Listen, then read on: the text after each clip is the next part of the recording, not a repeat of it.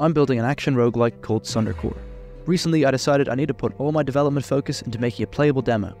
First, to get the game in the hands of the public for some valuable feedback, and second, to have something substantial to put up on a Steam page, because apparently you need like 10,000 wishlists to have the smallest chance of success when you launch. And although a full game release might be a while away, apparently it's a good idea to start accumulating wishlists even a year or two from release.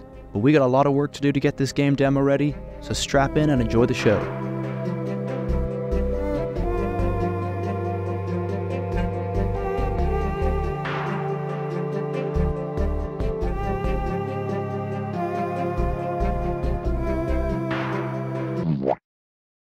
As far along as Sundercore might seem, it's still lacking very basic features.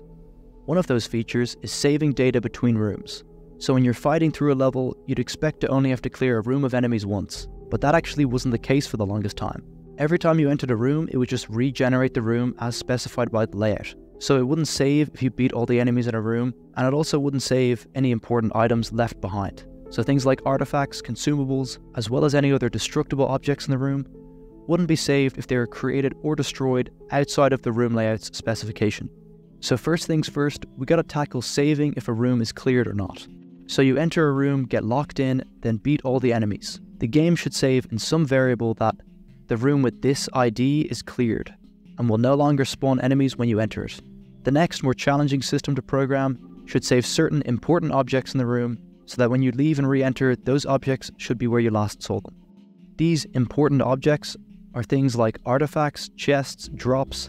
Even knowing which destructible objects have been destroyed in the room is important for continuity. The specific details for objects also need to be saved. Things like knowing whether or not a chest has been opened, and what artifact is in the chest, what the rarity of an artifact is. These are important details needed to accurately respawn an object. So how would you go about doing that in code? So the system I've created first checks for any of the important objects, and then compresses all the important identifiers about that object into a little coded string. All these strings for all the objects are then added into one string stored in a section of the room lookup array. This array holds the important information for each room in the level, so things like the room ID, layout, position in the map, and connecting rooms. Basically everything needed to generate the room, including whether or not it's been cleared.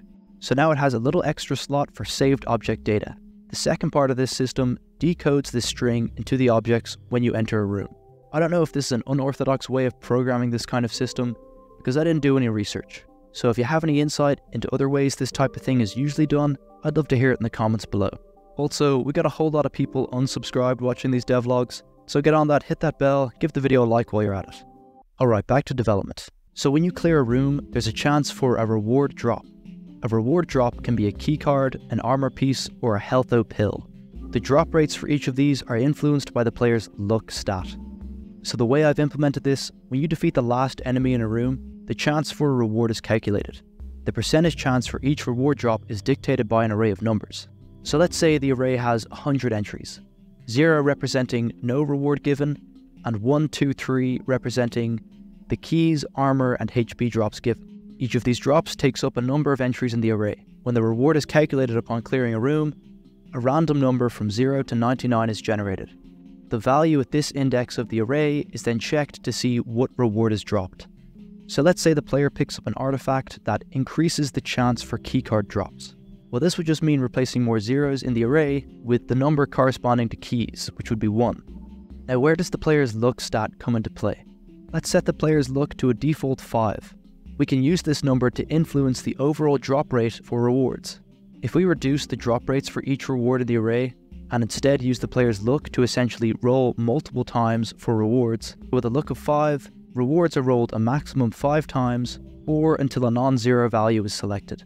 Increasing the player's luck stat increases how many times it rolls for rewards, increasing the chance for each reward.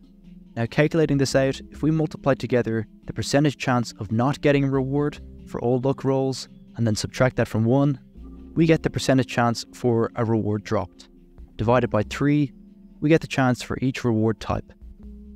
So 1% drop rates with 5 luck isn't exactly the same as 5% drop rates without luck, but it's close enough. I still have to tweak these values, so what I gave here was just an example of how the system works. Right now, I'm actually testing the game with about 45% reward drop chance per room, and that seems to be working pretty good right now. If I'm going to get this demo ready, it's probably just going to be the first level, and maybe a small part of the hub area with 2 playable characters.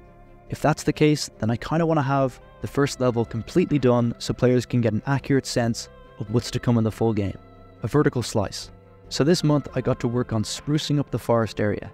I think this new temple theme gives a bit more variety to level 1 and leaves some room for creative new enemy types. I still think I'll need to make another tile set for this level, just for that extra bit of variation. And of course, heaps of different types of objects, decorations and foliage to fill out the space. There's a few more things I need to polish, not to mention work on menus and settings, but also enemy death animations and just new enemies in general.